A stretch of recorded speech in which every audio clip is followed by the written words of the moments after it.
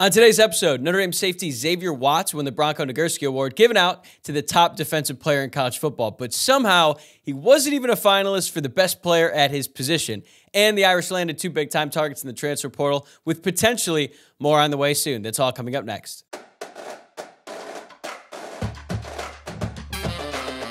You are Locked On Irish, your daily podcast on the Notre Dame Fighting Irish. Part of the Locked On Podcast Network, your team every day. Hello and welcome to Locked On Irish, your daily Notre Dame podcast. Today is Wednesday, December 6th, and thank you for making this your first listen of the day.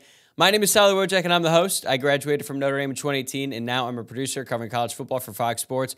And today, we've got a bunch of good news to talk about. Like I said all of last week, and I'll continue to say throughout the offseason, there's going to be good days, and there are going to be bad days. But these past couple days, in particular, have been really good for the Irish. Notre Dame picked up commitments from two of their top targets in the transfer portal this week. Former Florida International wide receiver Kris Mitchell announced his commitment on Tuesday afternoon, and former Arizona State cornerback Jordan Clark committed to the Irish on Monday night. So I'm going to break down both of those players and what I think they bring to the table for the Irish, but I actually want to start today's show talking about a guy who's been around the program for 4 years now, and I believe he embodies everything we love about college football and Notre Dame football in particular, and that is Xavier Watts. Xavier Watts won the Bronko Nagurski Award given to the nation's top defensive player on Monday night, and he is the second Irish player to win the award. Manti Te'o won it back in 2012, and Jeremiah Owusu-Koramoah was a finalist in 2020,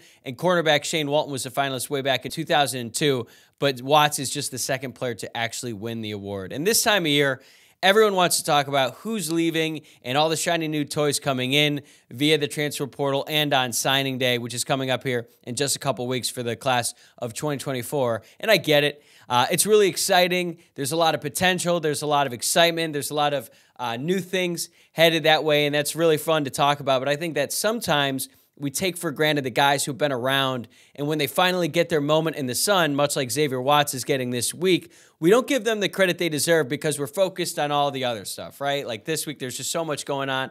Every 5 seconds, it seems like there's a new big name, the transfer portal. And I'm like you. I'm on message boards. I'm trying to find out how Notre Dame is faring with some of these top targets in the transfer portal because it obviously will have a big impact on next season and the seasons to come.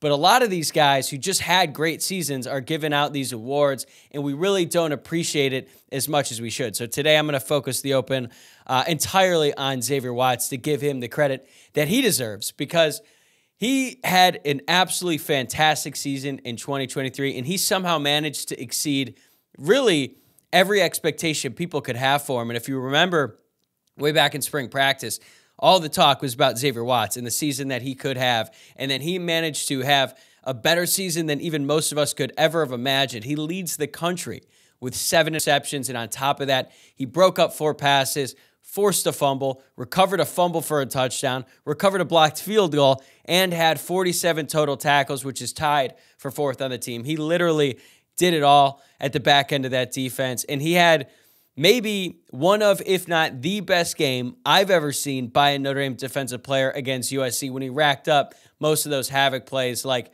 the interception, the fumble recovery for a touchdown, all of that. And he effectively won the Bronko Nagurski Award that night. I know he finished the season strong, but it's pretty nice to get back at USC for a change, considering they've had like 4 different players stamp their name on the Heisman Trophy with their performance against Notre Dame. The Bronko Nagurski Trophy isn't quite the Heisman Trophy, but you know what? I'll take it because Xavier Watts' game against USC really put him on the map nationally, and I think that game is really what set him in the right direction to ultimately win this award. But for Xavier Watts, it's not just about the incredible season that he had. It's really about his journey. So let's go back to when he was a high school recruit. He was the 65th ranked wide receiver in the class of 2020 and the number 389 player overall, according to the 24/7 Sports Composite. Part of that was because he was playing high school football in his hometown of Omaha, Nebraska, which is not necessarily a breeding ground for elite high school football talent. And he did have some offers from some Big Ten schools like Michigan and Wisconsin, but none from the powerhouses like Georgia, Alabama, Ohio State, and the like. He was a little bit undersized. He was listed at 6'1", 190, but I think we know now that's a lie, at least pertaining to his height. He's more like 5'11", 200 pounds, but I think back then he's probably closer to like 175, 180. And then he got to campus at Notre Dame in 2020 during the COVID year, and he was buried on the depth chart. He only saw action in 2 games that season, once against South Florida and another time against Florida State. And if he had transferred after that season, it honestly would have made a ton of sense because Notre Dame didn't have a ton of wide receivers to begin with that season, and he was still very low on the depth chart playing for the scout team. And then Notre Dame decided to switch him over to defense and play rover for his sophomore season before they ultimately moved him to safety permanently. He saw action in 11 games that year, made 15 tackles, including 5 against Virginia, and he really started to make his mark on special teams that season. Like, I remember several times during that year when I was watching Notre Dame play, and 26 in blue and gold would make a huge hit, and I'd be like, who is that? And then I'd have to go back to the roster because I'd be like, 26, who is that guy? Oh, it's Xavier Watts, that wide receiver who's now on defense. Man, what a play by him. He was just a tenacious player on special teams, tried to make his mark, and that was a great way to really make a name for himself for the Notre Dame coaching staff. But even then, right, if he had decided to transfer after his sophomore season, I don't think it would have been a shock to anyone because considering the journey that he had up to that point after just 2 seasons, starting out as a wide receiver, switching over to linebacker, which he was definitely not physically ready to play, and then switching over to safety. It seemed like Notre Dame didn't really know what to do with him, and if Xavier Watts was like, you know what, screw this, if you guys don't have a plan for me, I'm going to take my talents elsewhere, but he didn't. He stuck around, and then we get to 2022. By that point, Xavier Watts had made some significant strides at safety, but then Notre Dame made him cross-train back at wide receiver because the Irish just didn't have any wide receivers at that point. Avery Davis had just gone down. The position was already very thin to begin with, and they just needed some guys in order to be able to get through practice. And I'm sure that Watts did not love that decision because he was finally about to get some serious time at safety, still as a backup, but he was going to be on the field for quite a bit. And I don't know the full extent of what Notre Dame had him doing when he was cross-training a wide receiver. I think he was just getting some reps in there at practice just in case of an emergency. But still, it's annoying for him that he wasn't getting all of the reps at safety when he had a chance to really see the field a lot more. But even then, he stuck it out. He played all 13 games that season, and he started the Final 4 in place of an injured Brandon Joseph. And that is when you really started to see the potential with Watts. Because before that, he was like a really fun special teams player. Then he was a backup who's making plays at the back end. And you're like, oh, okay, this guy could end up being a productive player. But I don't think anyone expected what he would end up being. He finished the season with 39 tackles, a couple tackles for loss, 3 pass breakups, and a sack. And then that brings us to spring practice, which I had already mentioned. And he was the talk of spring ball. He was making all kinds of plays, and people started to talk about him at an entirely different level. And remember, safety was not a position of strength. Most had considered, myself included. I think I spent several episodes during the late winter, early spring about what is Notre Dame going to do at safety because the numbers were really thin. And yeah, we had high hopes for Xavier Watts, but we hadn't really seen him put it together for a full season. So I don't know if you could count on that. And then they added Antonio Carter for depth purposes, and that really didn't work out. But still, it was kind of like, man, Notre Dame really needs Xavier Watts to have this year that people are talking about because they have these great corners, but if they don't have any help at the back end, that's going to really make things difficult for the Notre Dame defense. So then we get to fall camp, relatively quiet time for him, and then the season starts, and not much to report against Navy and Tennessee State. But then against NC State, Watts had one of the most impressive pass breakups I've ever seen when he literally flew over a wide receiver, managed to swat the ball down and not interfere with the receiver. I thought for sure it was going to be a flag based on how it looked live, and then they showed the replay. I'm like, how did he not touch him? It was an incredible play, and then we started to see a lot more of that as the year went on. Didn't have his best game against Ohio State, but followed that up with an absolutely huge game against Duke. He had an interception off potential future Notre Dame quarterback, Riley Leonard, and had 8 tackles, and then he played out of his mind against USC. I said it before, maybe one of the best games I've ever seen by a Notre Dame defensive player, and he kept it going the rest of the way. He had 2 interceptions against Pitt, another against Clemson, and now he is the Bronko Nagurski Award winner.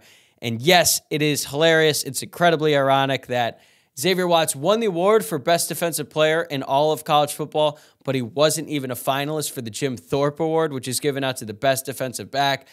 These college football awards, man, maybe it's a perfect example of the sport and how dumb it is. This week, a lot of people are realizing, wait, how does the college football playoff work? And they're realizing just how truly dumb this sport that we love so much really is. But it doesn't matter. He won the award that is bigger and better. And he just has an awesome story. It seems improbable in the modern era. And so many guys that have left in this situation, but he didn't. He stuck it out, and he was rewarded for his efforts. Not only that, Xavier Watts told reporters on Tuesday that he fully intends on playing in the Sun Bowl, and there's going to be a lot of guys at Notre Dame who are going to opt out. Maris Leofau actually announced on Tuesday that he will not be participating in the Sun Bowl. I'm sure that there's going to be more to come here in the coming days, but not Xavier Watts. And even though he's still undecided about whether or not he's going to enter the NFL draft, he said point blank, I just want to play football, and he's going to play for Notre Dame in the Sun Bowl. I don't know if he's going to come back for next year. Some people think he's going to come back. Some people think he's going to leave. I know that he's on track to earn his master's degree in May. I'm not really sure how that factors into his decision, but I think it's very cool that he's going to get that master's degree amidst all the success that he's having on the football field so far. And to be honest with you, I think that it probably makes the most sense for him to leave now because he just won the award for Defensive Player of the Year. I don't really know how you top that. It doesn't seem possible that he could come back and have a better year in 2024 than what he's had in 2023. I'm sure that there are some NFL scouts who would like to see him play a little bit more safety since he's pretty inexperienced at the position. But then again, he's exceeded every possible expectation anyone on the outside has had for him since he stepped foot on campus. So who am I to say that he can't be even better next season? And if he does leave, I think fans should applaud him for everything he's done for Notre Dame. His impact is going to go far beyond just this season. He's going to be the poster child for guys who come to Notre Dame and handle adversity during their first couple of years. The coaching staff is going to point to Xavier Watts' story to show guys that if they stick around and they continue to work hard and they continue to battle through adversity and do what's best for the team, it is going to pay off. And Xavier Watts, there's just no better example than that. So it's not going to sway every player, but I think it's going to sway the right players. And even though we might not see it on Saturdays next year, if Xavier Watts does decide to leave, he's just one of those special players who will leave the program better than he found it, and he will have a legacy at Notre Dame for a long, long time whenever he decides to move on to the next level. All right, coming up next, the Irish landed a big-time wide receiver in the transfer portal this week, and I think he has the potential to be wide receiver number 1 for the Irish next fall. Today's episode is brought to you by Jase Medical. I know we come to sports to escape from some of the crazy realities of real life, but can we just talk for a minute about preparing for real life? According to the FDA, pharmacies are running out of antibiotics like amoxicillin right in the middle of the worst flu season in over a decade. That is scary. I can't imagine a more helpless feeling than if one of my friends or family members got sick while a supply chain issue kept them from the life-saving medication they needed. Thankfully, we'll be okay because of Jase Medical. The Jase case is a pack of 5 different antibiotics to treat a long list of bacterial illnesses, including UTIs, respiratory infections, sinusitis, skin infections, among others. This stuff could happen to any of us. Visit jasemedical.com and complete your physician encounter. It will be reviewed by a board-certified physician, and your medications will be dispensed by a licensed pharmacy at a fraction of the regular cost. It's never been more important to be prepared than today. Go to jasemedical.com and use offer code LOCKEDON to get $20 off your order. Before we continue, please take a moment to like the video below and subscribe to the channel if you're watching the program on YouTube. Or if you're listening to the podcast, I'd really appreciate it if you rate the show 5 stars, leave a review, and subscribe from wherever it is that you get your podcast. Okay, we spent all of last week talking about the wide receivers, 4 of them, who chose to leave Notre Dame, and now it's time to talk about a player who is working to replace them. Former FIU receiver Kris Mitchell was on campus over the weekend for his official visit, and he made his commitment to Notre Dame official on Tuesday. Here's what you need to know about him. He's 6'1", 175, and he's from Jacksonville, Florida. He is a grad transfer, and he'll be using his 6th and final year of eligibility for the Irish next fall.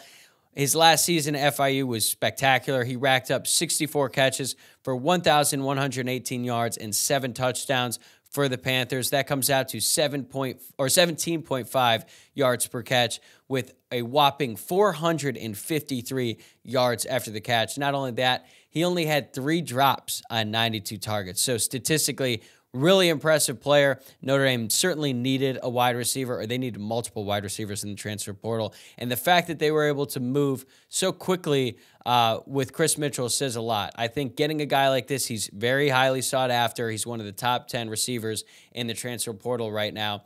And the fact that Notre Dame was able to get him on campus and make a move on him right away is really good, because they have a lot more work to do in the transfer portal as a whole, but specifically at wide receiver because of the guys who I just mentioned they left earlier. Notre Dame is working to replace Braylon James, Tobias Merriweather, Rico Flores, and Chris Tyree, who Tyree just committed to Virginia. He's going back home to play his final year of eligibility, so good for him.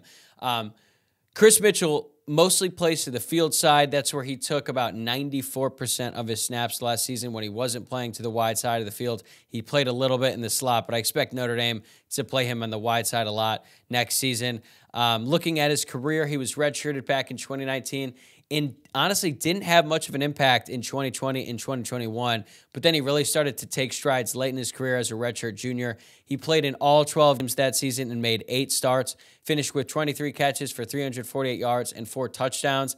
And I understand that some of you might hear all of these numbers and think, well, he's been doing it against weak competition, and I get it. Like FIU went 4-8 last season. They didn't play, one of the hardest schedules in the country, to say the least. But what really stands out to me is this past season, Mitchell had 6 catches for 157 yards and a touchdown against Arkansas. This dude's legit.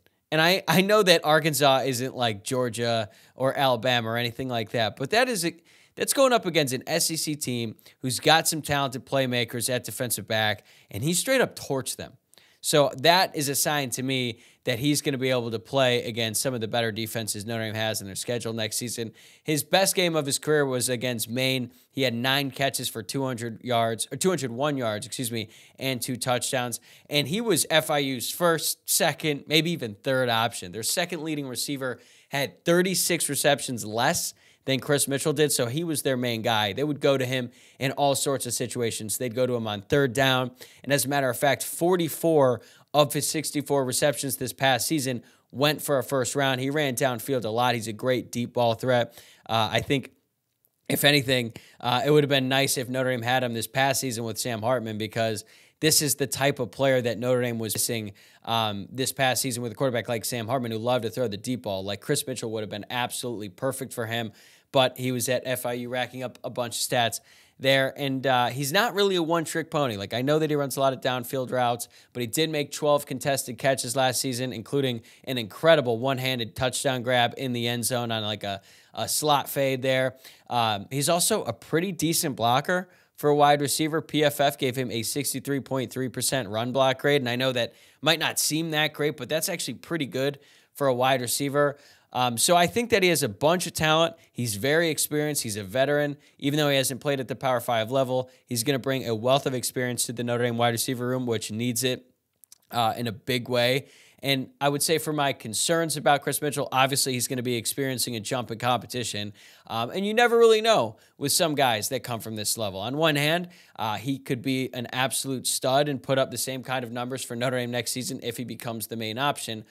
But then there's also like the horror stories, I guess you could say, of guys like Antonio Carter, the safety who transferred to Notre Dame from Rhode Island, who just wasn't really a fit at this level. Now, the difference with Antonio Carter was he was moving from cornerback to safety because Notre Dame just needed a safety. And, and there's other reasons why that didn't work out. But I guess my point is, when you're dealing with a player who's making a jump from FIU to Notre Dame, or two programs of that caliber, it's really hard to say definitively, oh, he's got everything necessary, because you just don't know. You're predicting how a person is going to adjust to a big adjustment in their life. So I personally am very optimistic. Most of what I've read about Kris Mitchell, people seem to share that same kind of optimism. I don't think that he's like a bona fide wide receiver 1. I think he can compete for that role. I think the best case scenario for Notre Dame would be if he's like a solid wide receiver 2, or maybe even a wide receiver 3 if they continue to add more guys in the transfer portal. But the hope should be that Jaden Thomas comes back next season and is healthy for the whole year and has a really big season, because I think he was kind of robbed from a great season this year because of the nagging hamstring injury that he had to deal with. So this is a great piece for Notre Dame, but they still need to add at least 2 more wide receivers out of the transfer portal, in my opinion.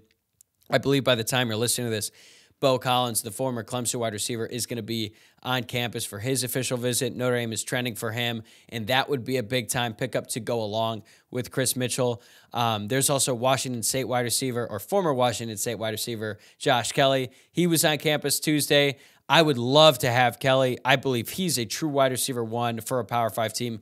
I mean, he was for Washington State last season, but he also scheduled a visit at Texas Tech for next week. I don't know what that means for Notre Dame. And as I understand it, Marcus Freeman is actually on the road talking to all the commits in the class of 2024 to make sure that they sign on signing day. So I don't even think he was on campus for that visit. I don't know if that, had a major reason why he decided to schedule a visit for Texas Tech next weekend, but I feel like Notre Dame's odds of landing Bo Collins are significantly better than landing Josh Kelly.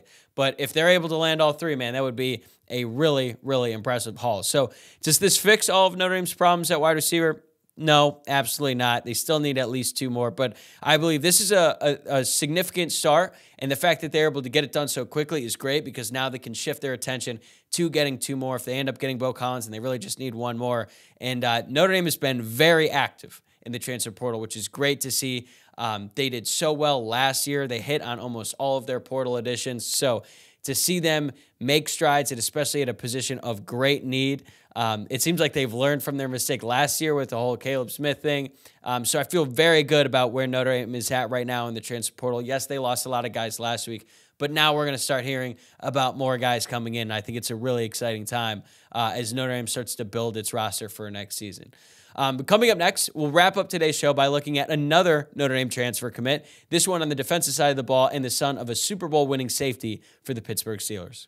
Locked On has launched the first ever national sports 24/7 streaming channel on YouTube. Locked On Sports Today is here for you 24/7, covering the top sports stories of the day with the local experts of Locked On, plus our national shows covering every league. Go to Locked On Sports Today on YouTube and subscribe to the first ever national sports 24/7 streaming channel. Today's episode is also brought to you by FanDuel. As the weather gets colder, the NFL offers stay hot on America's #1 sportsbook. Right now, new customers get $150 in bonus bets with any winning $5 moneyline bet. That's $150 if your team wins. If you've been thinking about joining FanDuel lately, there's no better time to get in on the action. The app is so easy to use, and there's a wide range of betting options, including spreads, player props, over-unders, and more. All right, let's do a pick this week. I'm looking at the slate right now. Let's do the Thursday night football game. We got doozy on Thursday night. The Steelers versus the Patriots. The over-under is 30.5. And you know what? I'm going to take the under.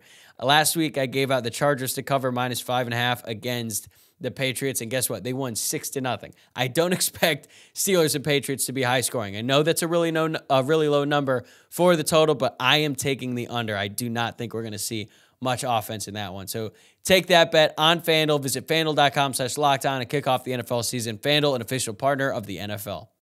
So Kris Mitchell made his commitment to the Irish official on Tuesday, but Notre Dame actually got their first commitment in the transfer portal on Monday night when former Arizona State cornerback Jordan Clark announced his intentions to play for the Irish next fall.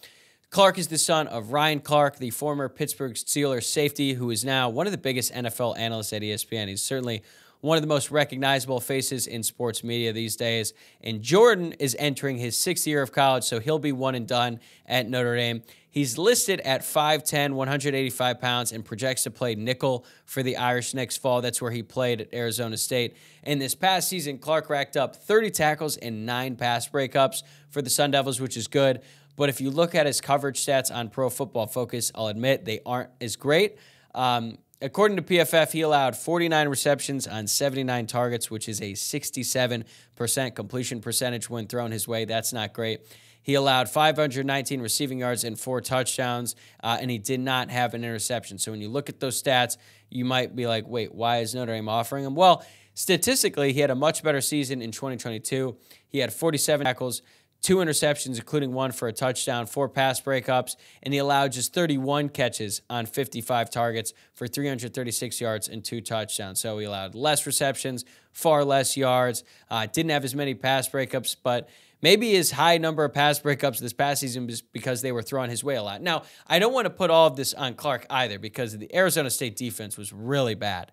So sometimes guys on his defense might not be where they're supposed to be. They might not be getting any sort of pass rush or whatever. So he ends up allowing these stats when it's really not all of his fault.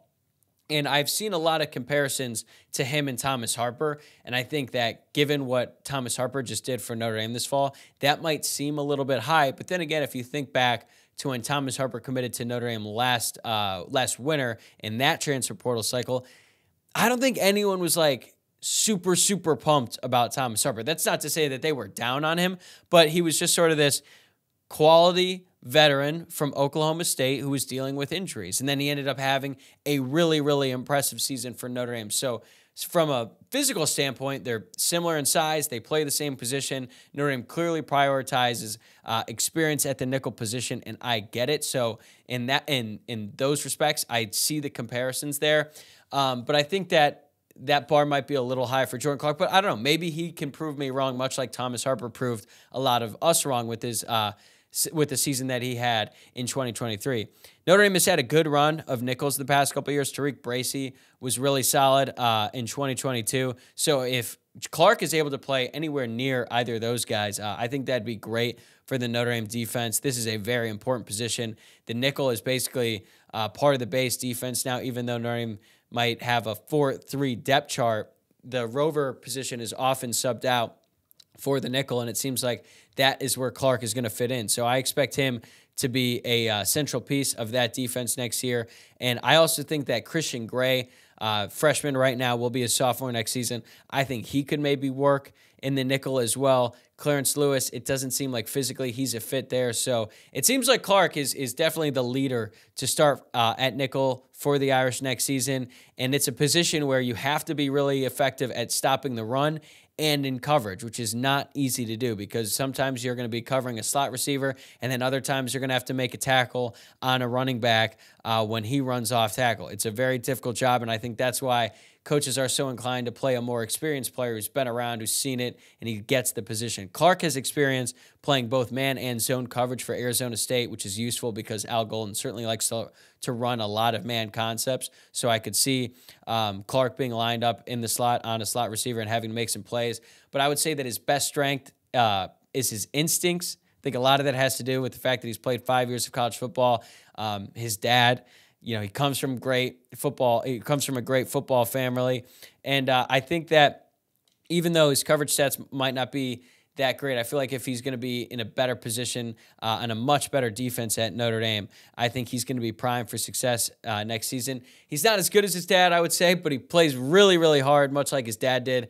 If you ever watch some of those highlights from that Pittsburgh Steelers team that won the Super Bowl back in the day with Ryan Clark and like Troy Polamalu and James Harrison, they were the most violent football team that I have probably ever seen. If they played in today's NFL, they would probably all be arrested for felonies. They were just that different on the football field. They played with a violence and a tenacity that is literally not even legal in the game this year. So he's not quite at that level, but I think he can really stop the run. I think that's reflected by the fact that he has 139 career tackles. It's hard to say if he's going to be as good as Harper or Bracy, but I feel like the best thing about adding a guy like Jordan Clark is that he's played a lot of football. He brings in a ton of experience. And from a personality standpoint, it seems like he's going to be a perfect fit to come into this locker room and make his mark again. He's going to be playing his 6th year of college football. This is a guy who's been around. He's seen it all, and now he has a chance to play his final year at a place like Notre Dame. He's going to be playing in some big-time games, might be able to get a little bit more exposure than he ever has in the past. As for what Notre Dame is going to do next in the transfer portal at this position, I don't expect Notre Dame to land another corner. They're in pretty good shape with Benjamin Morrison, Christian Gray, Jaden Mickey, and all those guys. But I do think they will most likely need to land another safety, especially if Xavier Watts decides to head to the NFL. But if he decides to stay, there might not be as pressing of a need there with Adon Schuler, Ben Minnick, and some other talented guys back there. But with Ramon Henderson hitting the portal, Antonio Carter hitting the portal, I think adding another safety wouldn't hurt. But I feel like Jordan Clark is another step in the right direction, filling those holes in that Notre Dame defense. And if they keep this up, I'm going to be feeling really good about where Notre Dame's roster is headed going into spring ball. All right, that's going to do it for me today. Thanks again for making this your first listen of the day. Remember to subscribe to the show on YouTube or wherever you get the podcast. There's going to be a lot more breaking news. I'm sure that's going to come out. Maybe it happens tomorrow. Maybe it happens in the next coming days, but we're going to be doing a daily podcast here. So Best way to stay up to date is if you just subscribe on YouTube or on the podcast, then every new episode will just show up your feed every morning. Also, you can give us a follow on social media, wherever you do your social media. X account is at Lockdown Irish. Instagram is at Lockdown Irish Pod. If you want to follow my personal X account, it's at Tyler, WOJCIAK. Same time, same place tomorrow, guys. See you then.